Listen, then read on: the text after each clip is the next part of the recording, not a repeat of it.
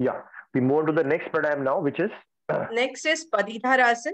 We have been Padidhara. doing this Yeah. very regularly, and Yeah. it's a regular feature. Even in our previous video, we had shown. We are going to show how to do it. So take Yes. your arms in front of you. Yeah. Put your fingers under your armpit. Ensure that your fingertips keeps a good amount of acupressure under your armpit. Yeah. Inhaling, you will take your arms up, and exhaling, you will get your arms down. Yes. When you take your arms down, be careful that you press your fingers in your armpit. Be mindful that you press your fingers inwards. There are many acupressure points here which open up your breathing. I repeat, there are many acupressure points here which open up your breathing. पुराने जमाने में योगी लोग रखते थे योग दंड, वो योग दंड बगल में लगाते थे ऐसे, नाड़ियों को लोग बैलेंस करने के लिए. अगर आपने ये रोज किया तो आपका टेम्परेचर रोज बैलेंस रहेगा. सबसे बड़ा फायदा, आप लोग करते जाइए. अगर आप लोगों ने ये रोज किया तो आपकी दोनों नाड़ियां बैलेंस रहेगी. दोनों आर्मपिट में आपने प्रेशर दिया तो दोनों नॉस्ट्रिल्स बैलेंस रहेंगे और आपका टेम्परेचर रोज बैलेंस रहेगा.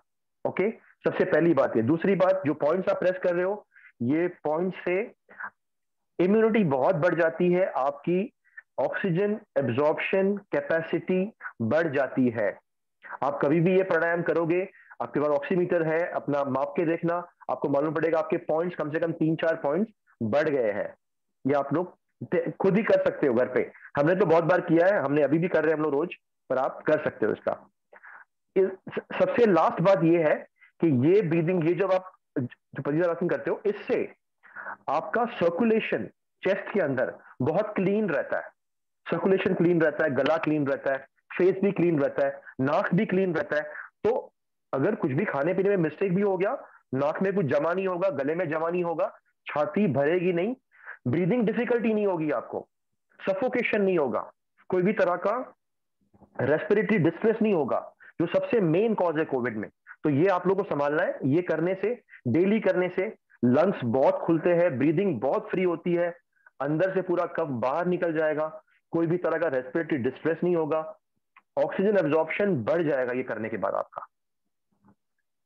This can be repeated for 30 counts. 30 counts, 30, 40 counts is also fine. Yeah. When you press your armpit, your hand down like this, you hold it for 3 or 4 seconds so that the pressure can be maintained properly like this.